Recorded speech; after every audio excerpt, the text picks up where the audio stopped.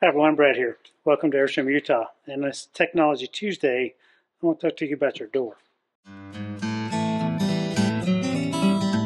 If you're someone like me who likes to collect stickers, so if you're going on Airstream rallies or places, national parks and things like that you've been to, sometimes people like to decorate their door with stickers. But if you've ever traded your Airstream or moved out of one into another, you had to lose all your stickers. I have a solution for that. Now this is a low-tech Tuesday, but if you take a piece of plexiglass and you cut it to fit your door, you can use command strips or some other type of adhesive to stick this to your door, put your stickers on it, and now you can transfer them to any rig you want to go to. And you can also cut a small piece for here, maybe a piece for the inside of your glass, or somewhere else around your rig that you like to put stickers up. You can just use command strip and a piece of plexiglass. Now you have your stickers forever. That's all for this low-tech Tuesday. Thanks for joining me.